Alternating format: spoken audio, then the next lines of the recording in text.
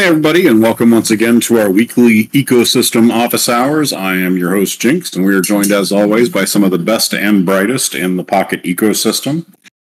We've got some interesting things to go over today, but before we get into that, let's check in with some of our principals here. Fred, Gabby, y'all got any announcements on the Grove side?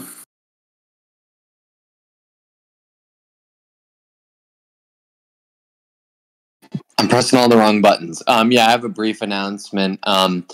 Last week, in an effort to kind of refine our gateway and ensure that we are being cost effective, we experimented with turning off and deprecating the Seoul and Sydney regions. That was a success. Actually, latencies were down across the board. So we ended up deprecating those regions fully. And this week, looks like I dropped for a second. That was a success. We'll be moving forward this week, and we already have deprecated or turned off routing to the Mumbai and Madrid regions. So now we are at a total of 13 regions. And we'll continue to evaluate this. I don't think that we have a specified target in mind, but we're carefully monitoring metrics and changes in the network behavior as we make these decisions. Got it. Nice. Is this related to the talk last year about fewer regions could actually potentially have better QoS? Yeah. I mean, we've been wanting to get to it when it made sense. And now makes sense. We're just kind of experimenting and seeing where things pan out. There's going to be a nexus point, I think, and really fine tuning this experiment has been part of how we've been approaching it. So, we're eager to learn as we go. Got it. Well done. Zach, any announcements from the P&F side of the house? A couple of them. We have our builders call tomorrow, which I think there's some overlap here with people, so definitely join us for that. We made a bunch of changes to sockets, and I'm going to kind of aggregate that and put it into the forums, but just letting people know that the mechanism is evolving, and we're just trying to be as permission light as we can while being responsible with funds, so looking for any feedback people have there. What else? The metrics dashboard for the community stuff is finally ready, so I'm going to make an announcement about that later today. Definitely check it out. Let's figure out what other things should be in that dashboard for, transparency and ease of understanding where everything's at. One really interesting note is, we have a lot of funding left in the ERA budget, and we're coming to the end of January here. The ERA ends in March. So we have a lot of funds to do some really interesting things. And so if people do have ideas, I know that's an old mechanism. We're talking about revitalizing that. I think kind of to bridge the gap between what labs could be and what we want, which is, community's ability to make an RFP. So I'm going to, I'm looking into that. And if people have ideas or if people want to weigh in on that, I would be very open to having those conversations. And there's a lot of ERA budget left, like I said, so let's put it to good use. And I made one last announcement in the from Pocket Scan. So there was an announcement from Jorge or George, I'm not sure actually, but on geomeshing, Jorge, yeah. So if that applies to any of you all, which it might, definitely check the announcements. I think that's it for me. Fantastic. And I didn't see a lot of traction on the labs conversation, so it seems like that was sounds nifty, but not really much appetite for digging into it as a concept right now. So, the idea is out there. If anybody wants to chew on it, I'm happy to talk about it. Yeah, well, I actually sponsored Spawn, whatever the word is. There were a lot of good conversations at PNF about what that means and like what it actually was trying to be. So if nothing else, it's definitely going to bring back the ideas concept and the ability for the community to I think we have this odd gap between hey, I'm going to open a socket and try some stuff, and then what do I do afterwards? Do I wait for an RFP? And so maybe having this in between where you've done a socket, you're getting paid to do some cool or interesting work, and now you want to do some bigger project. What's your next step there? And I think we have. Right. we have that. Yeah. And I think also I just wanted to call out important is and I tried to make sure that was clear in the forum post itself. These ideas need the freedom to fail, but they also need oversight, right? So it's one of those things where it needs to be like a GitHub that's getting committed to from the very first line of code so that it's all being built in public, and succeed or fail, that's all visible and transparent to the DAO community. Yeah, I completely agree. And then it brings up the question of like, what's PNF's role within all this too? And it's like, the thing I struggle with right now is we have a lot of either new people or junior people who are interested and excited to get involved, but they also need to work on some of their actual skills, right? And so how much responsibility do I have, or does the community have, to help them be, like good workers, quote unquote, and understand the pieces that you might learn at like your first office job, versus do we have the time as a team of like 5 people at the foundation to shepherd along people who need that help? And that's really that's my tension right now, is how many junior people can I help? And is that a good use of my time? And is it a good use of funds that I'm getting paid to work for at PNF? And so there is a little tension there. And if people want to, if people have ideas around it, I'd love to hear it. I am deferring that conversation a little bit more towards the new citizenship cred, because I think that will give us a mechanism for kind of getting people up to speed before we start giving out grants and work. So it's kind of like a baseline you have to qualify for. Whereas right now there just isn't that mechanism for saying you understand what POKT is, you understand how to work. Maybe you have a reputation somewhere, but you don't right now. Beautiful. Cool. Any other thoughts or questions on those points?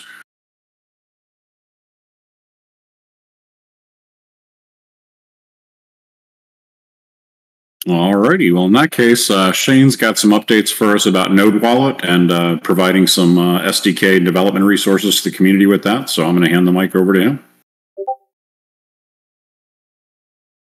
Hey, thanks, Jinx. Yeah, so we over the past basically month and a half or so, 2 months, we've been working on a SDK for Node Wallet. So that basically the POKT ecosystem has a SDK that they can use to interact with the wallet and do a whole bunch of new kind of features and capabilities within the POKT ecosystem. And so, yeah, really excited about this. Let me take a look, or here, I'm going to share a few links right now in the chat, and let me also. Okay, it looks like NPM isn't. I guess they're trying to update their caching right now because the READMEs aren't showing up, at least for me. So maybe it's showing up for other people. But here is the let's see. Okay, I'll have to. I'm not sure why NPM isn't showing the README right now. Sometimes it just takes a little time for it to cache it.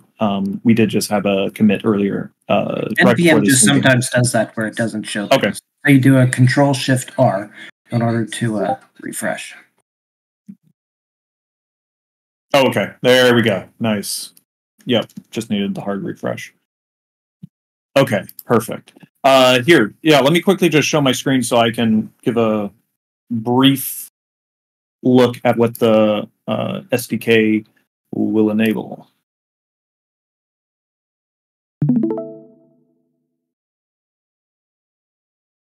All right, everyone able to see? Yep. Fantastic.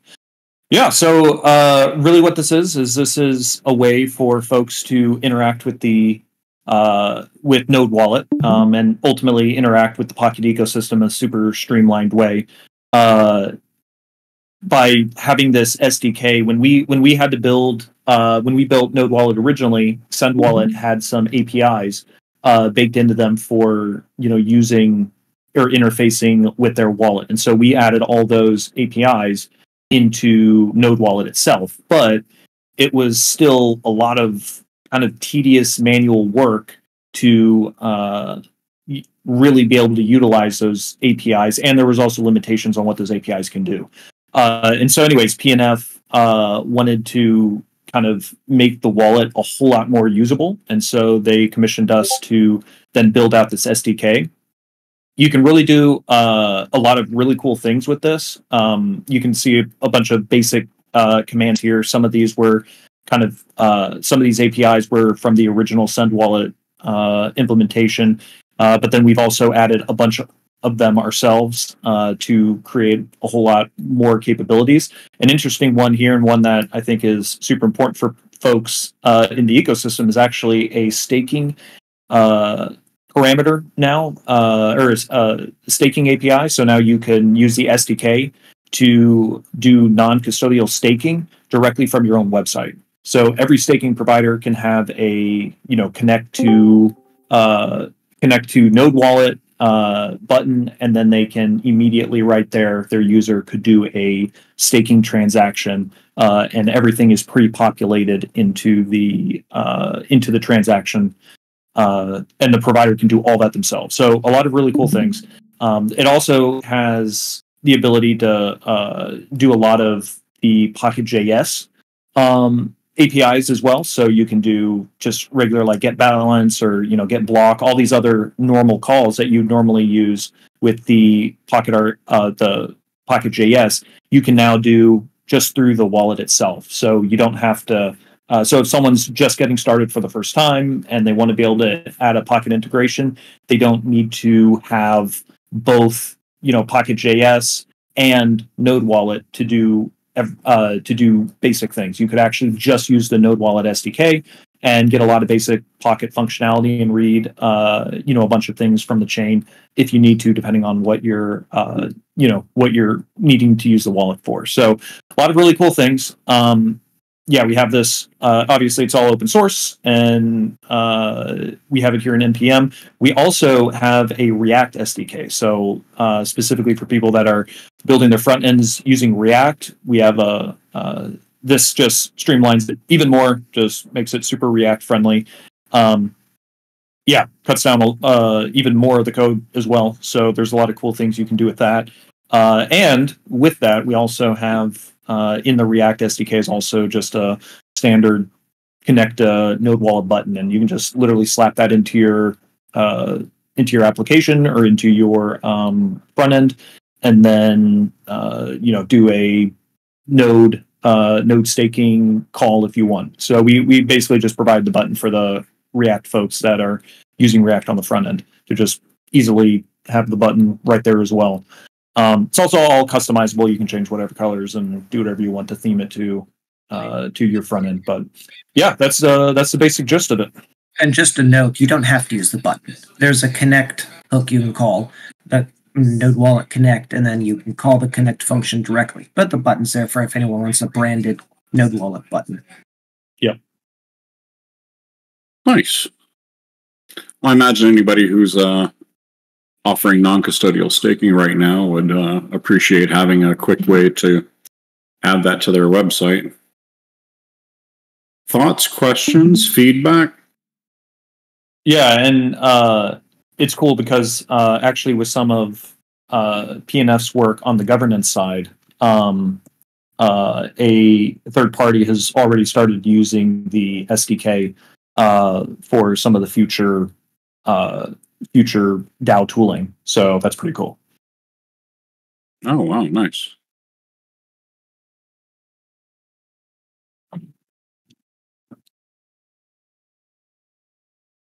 Yeah, kind of, it really hammers home the point of Node Wallet being an open community wallet, that it's configured to allow for every node runner to use it for their own product versus, being tied into a specific offering.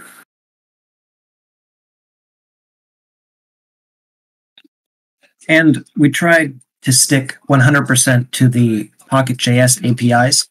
So if you call, our Pocket provider .rpc, you have almost all of the Pocket JS, RPC methods there. The exact same parameters, the exact same results. So if anyone is used to using POKT.js, they can also go through the wallet and use the exact same API to do anything they need to with their web application. Nice.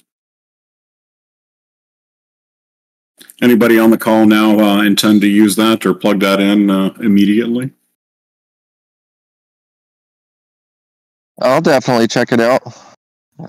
Looks very impressive. Be a nice feature. Oh, yeah.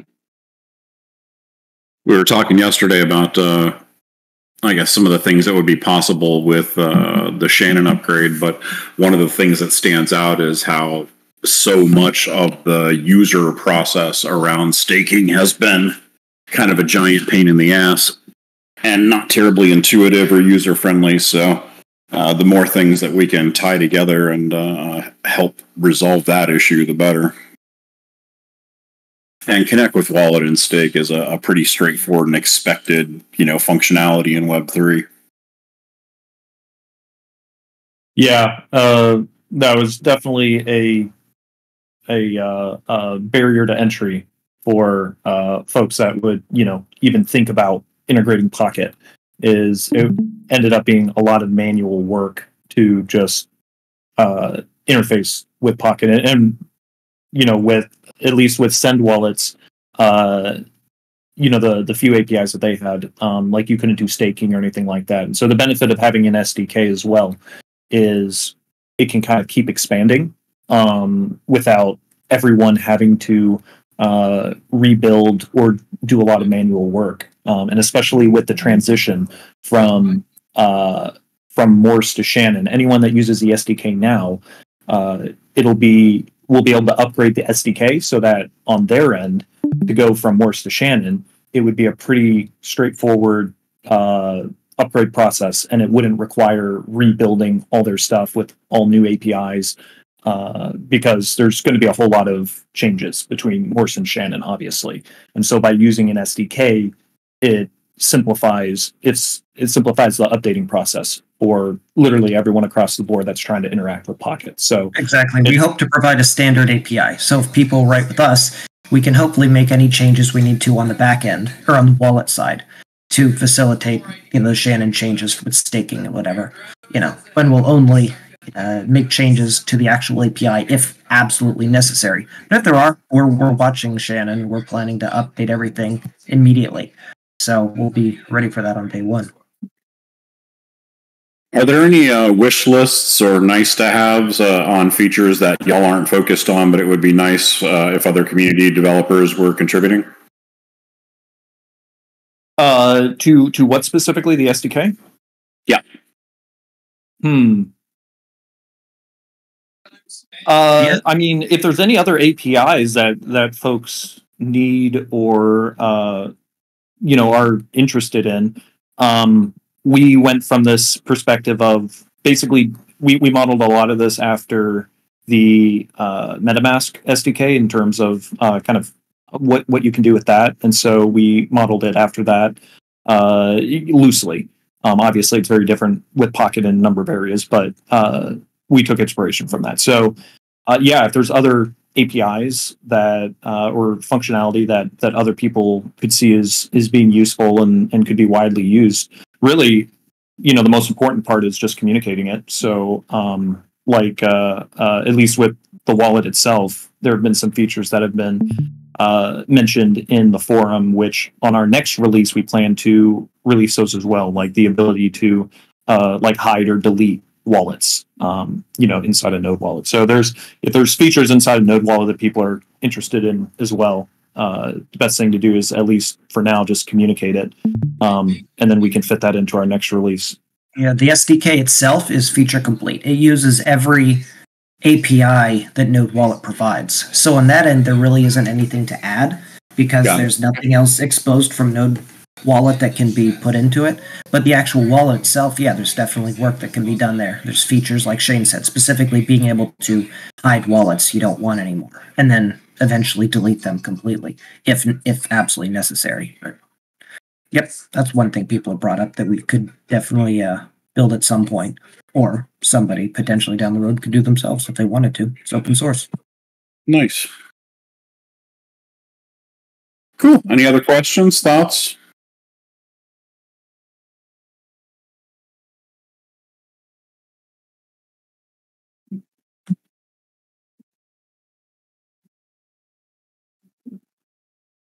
Well, sounds like everybody's pretty happy with that. I think it's really freaking cool that we've got these resources now. So, thanks to y'all for putting that in.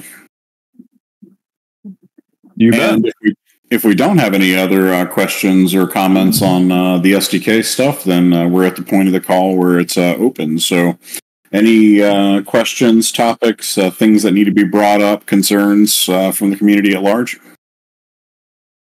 And feel free to just jump off mute and jump in if you've got something to talk about. Also, if you're in a place where it's noisy, you can type questions into the chat. We'll read them out for you.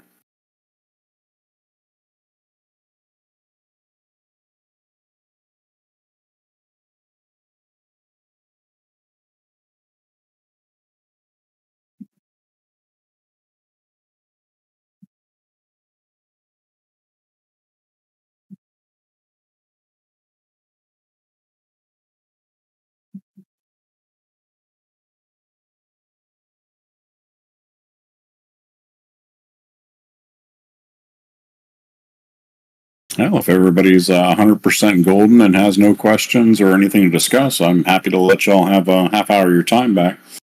We'll let it go another minute or so and see where everybody's at.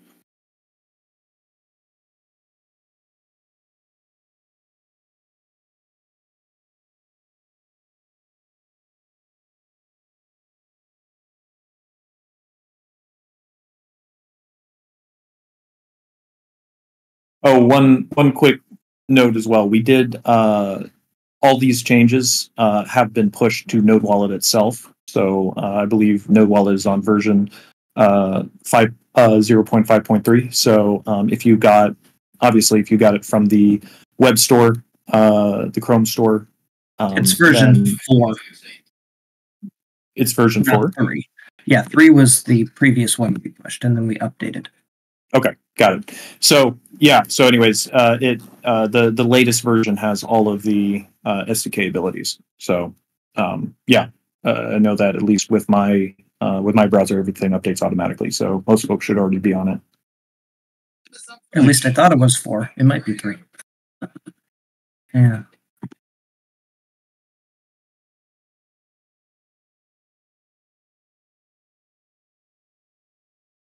Okay. Well, then a reminder that the builders call is tomorrow. So if you are in any way participating in the in building out this ecosystem, make sure you're on for that. And for the rest of y'all, I'll see y'all next week. Same time, same channel. Thanks. Can you stick around for a second? Sure. Anybody else can too. Thank you. Appreciate the call. Honestly, I'm just wondering, so we have your call every week, builders call and community call, and I'm wondering if you have thoughts on combining the builders call and the node runners. I'm feeling like there's a lot of calls every week. I don't know what your take on it is. I mean, I've asked specifically about this call multiple times, and if people thought it was necessary, and overwhelmingly people say yeah, and it's because of the sort of wide open nature of it, the fact that it's not tied to any one particular aspect of the ecosystem. So, I don't know. I'm certainly open to thoughts on it. Yeah, I mean, does anybody else have a thought? Like, I'm trying to make it so that way we're not asking people to show up 4 times a week for a call that repeats stuff, which I don't feel like we do repeat things. But I'm just wondering if segmenting is helpful, necessary. Anybody got thoughts or opinions? Would you like one less meeting, or do you like that we have these? Hi, I'm Derek. Is my mic working? Hi, Derek. Yes, your mic is working. Sorry about that, Shane. Yeah, I just wanted to offer the new contributor perspectives and kind of help us start the conversation at the beginning. Could you give a one-liner definition of the purpose of each of the calls? Because I genuinely don't know. I'm still getting my bearings. Yeah, I can try, and I think this is part of the vagueness of it. So we have our community call, which happens every other Thursday. And that community call feels very like one directional, like what's going on at PNF, and kind of like an announcement to the community of what's going on and what they need to be aware of. So it definitely feels like almost like a top down. These ecosystem calls that are every Wednesday, these are, it's a lot more open. Anybody can talk, anything can happen. Jinx, you run this and have been running this for years now. And so it's supposed to be, I think, a little bit more of an informal, like, let's have a discussion and see what people have on their minds in a place where I think ideally more people feel comfortable to speak up. And then the other call is the builders call, and that happens every Thursday opposite the community call. And that's intended to be like anybody who's building on the protocol or anybody who wants more information about what's going on with the protocol team or technical stuff. They kind of join that call, and you can get updates on what's going on with Shannon and the progress. Now, last week we had Olshansky come on this call and give an update on the progress. And I'm trying to get sockets, which are also people receiving grants, a little more involved in what's going on with the protocol. So I'm just feeling like maybe it is a little bit redundant to have the builders call separate from this call. And that's why I brought it up. The biggest difference between this call and the other calls is there's no specific agenda outlined, and aside from me lightly hosting, there's no one in charge of the call, so to speak. So it is more like an open office hours type chat where you have access to a number of the engineers and builders in the ecosystem and governance folks and company providers and vendors and all the rest of that, so that you can basically bring any kind of a question in the ecosystem and get some mic time without having to like fit it into a 5-minute QA session on a formal call or something like that. So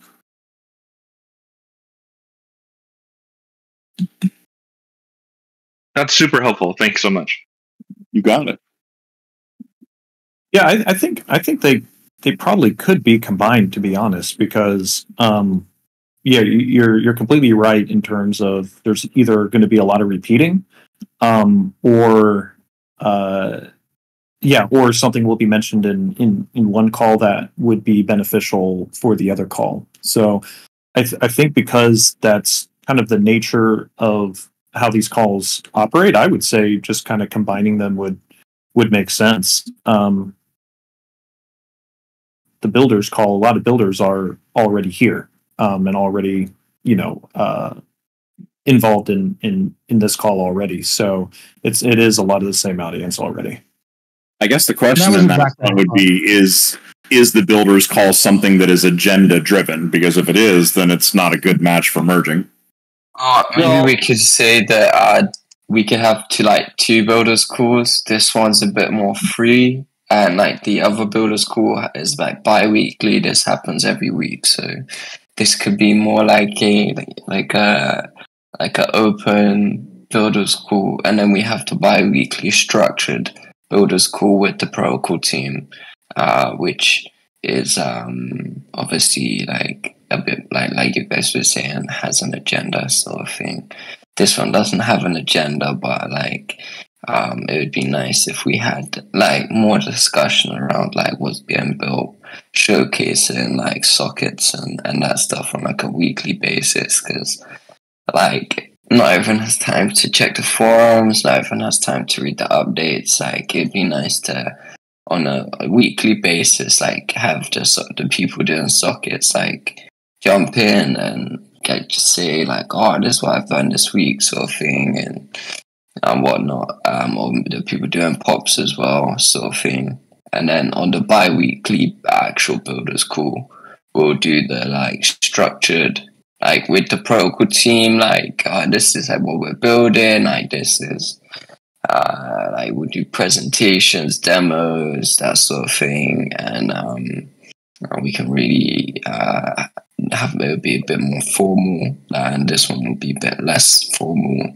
But this one would be where the socket receivers and pop receivers would like show off what they're doing, sort of thing.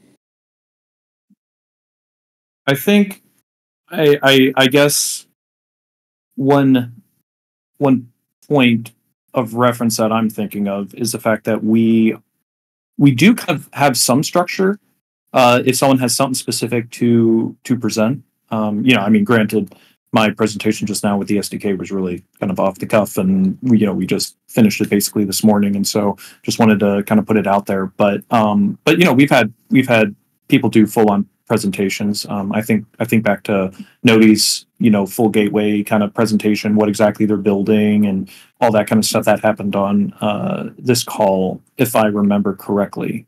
But anyways, so I could see there being some mixture of them, but I do get what you mean in terms of if there's going to be a hard structure and a very particular structure to the builder's call, and it needs to have that kind of structure, then it would probably benefit to have them separate. But if the builder's call could be a little less, if it doesn't need to have that structure, I guess, then I could see them merging. But yeah, all fair points.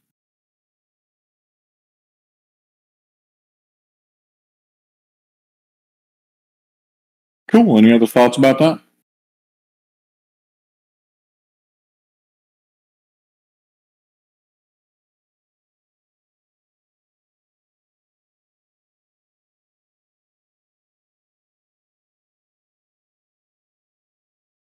Silence.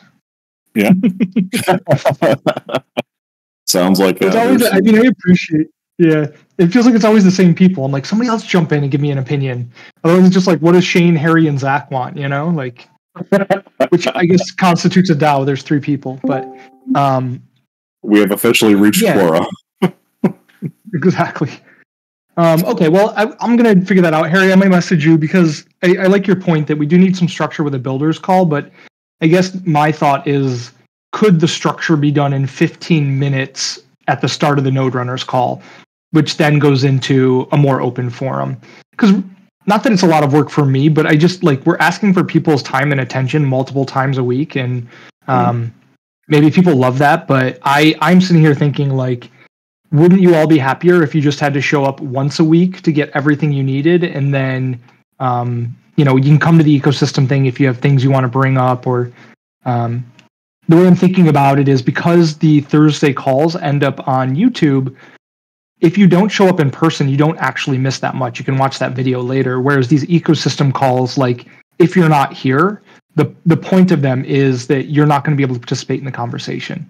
So just trying to think through that. If anybody has opinions, just DM me or throw them somewhere, so that way we can keep thinking on it, and we'll iterate over the next couple of months, I think. Yeah, Ian mentioned in chat there used to be times when this call can go all the way past an hour, but it's been a little bit quieter through the entire bear. We definitely do have those calls sometimes, and especially I think that's most common when there is either a complicated protocol change being proposed or a contentious governance change. And in both cases, this has been the call where people just sort of live debate those things in real time, and we just let it go, Yeah, I think it would be interesting if we thought about since Shaman is coming closer and closer to testnet, once that actually happens, having people be in this call engaged in the discussion, because ultimately they'll be participating in the testnet and whatnot. It would be good to have that sort of long open discussion about something on a regular basis, and then also have to bi-weekly. I think the idea of having an open forum is good, where when there's something to talk about, I think maybe bringing more of the builders cool stuff into this call will be beneficial, because every 2 weeks, you look at other channels, they do the week a weekly talk, a weekly sort of protocol dev team update sort of thing. I think that's a very important thing, just to be open and transparent. It's as long as the timing of the call is correct, you'll get a good turnout, time zone wise, and then we can make sure that this one shows up on YouTube as well. And then that way, bam, you got everything on YouTube, and those people that don't fit the time zones can make their way, sort of thing. Just to add to what you just said, the fact that we can debate the proposals here in the past has been extremely valuable.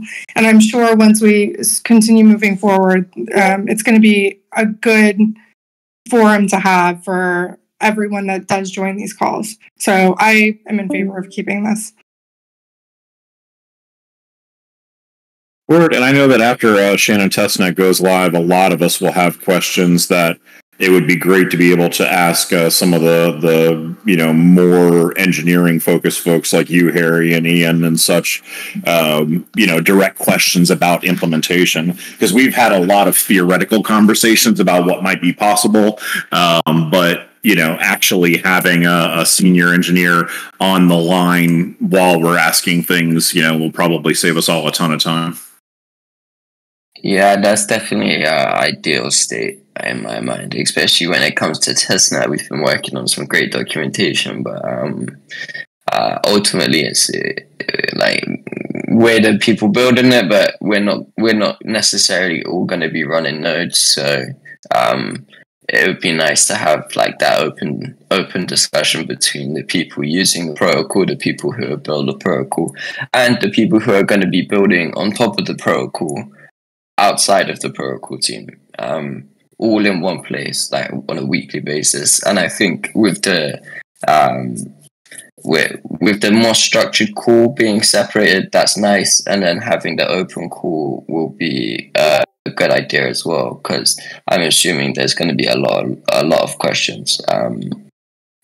Personally, I know there's going to be a lot of questions, so it'd be nice to have that like less formal approach, but still focused on like the building and whatnot. Beautiful. I'm down. I mean, it's I've been running this call for 2 years now, and happy to keep it going for as long as people want it. So.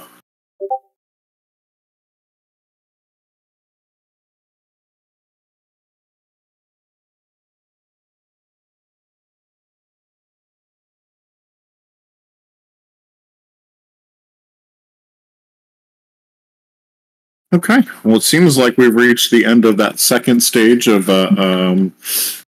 conversation around the call structure itself. I've got a DM. Is it too late to ask this? Well, I mean, shit. You could have just typed that out in chat, and we'd have already been asked it. I'm going to type word, or actually, I'm just going to copy and paste word for word into the chat. That way everyone can see the exact question from Breezy.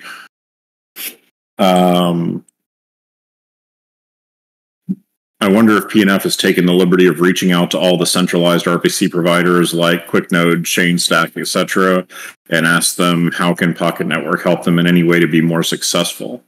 I wonder if that's,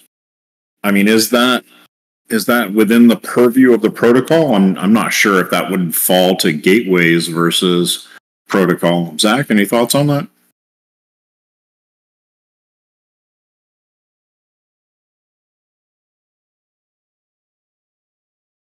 Can you repeat the question for me? I'm sorry, I got distracted. Yeah, it's in the chat on the side. If you want to just take a look at that real quick.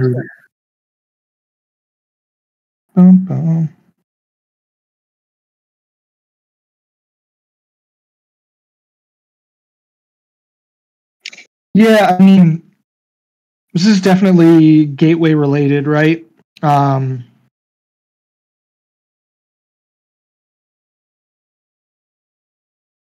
Yeah, we haven't asked the community. One of those things where it's difficult to tell sometimes where one entity stops and the other begins. Yeah, and like, okay, let me just take a step back here and say, like, 100%. If community, I think the thing that we're trying to do at PNF very specifically is like, how do we continue to empower people who want or think about things like this to go ahead and make it happen?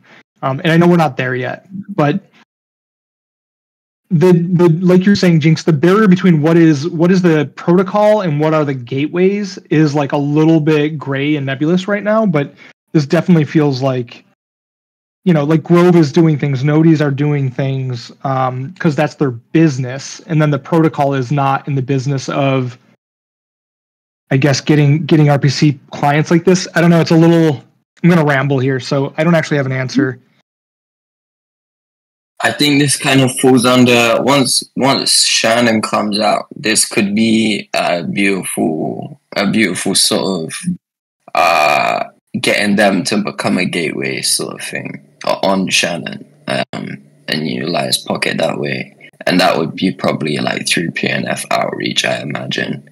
I don't see general people, like community members, tweeting at them would make like any real difference. Having like an active organization would, like PNF, like they're an organization, outreaching to them, saying, "Look, come take advantage of the nodes, like the suppliers that we have. Build your gateways using our SDK," sort of thing. Once we're like, we could maybe even start that conversation now.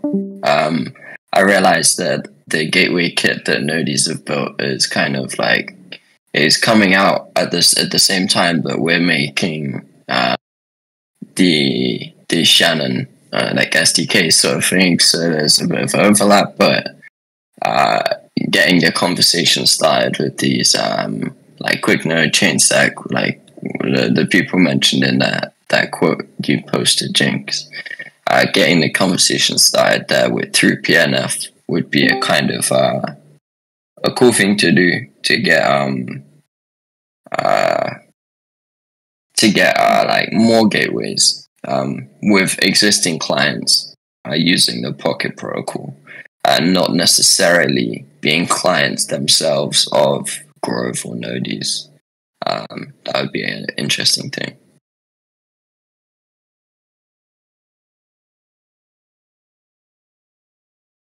Cool. Any other thoughts, comments on that?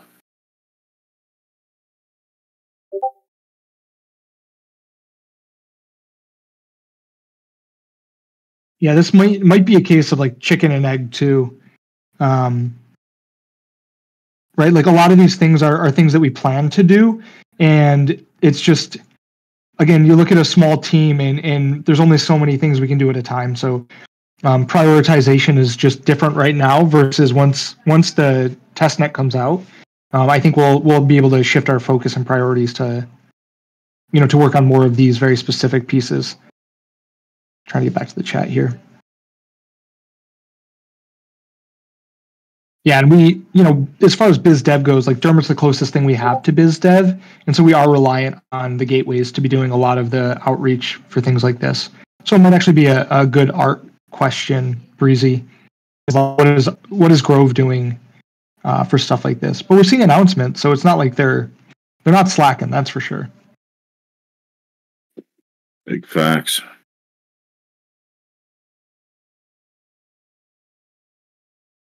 Okay, cool. If there aren't any other comments about that, then we'll go ahead and wrap it there. And always feel free to reach out to me one-on-one, DM or whatever, if you have any other questions or something that you may have wanted to comment but weren't sure if you were allowed to in the main meeting or whatever else. But chats, so kind of like direct. Yeah. Also, the chat window does stay up even when the calls close, so feel free to dig back through things that were set. But for now, we're going to wrap it up here, and I will see y'all next week, same time, same channel. Thanks, Jinx. Thanks, Jinx. Appreciate Thank you. Thank you, Jinx.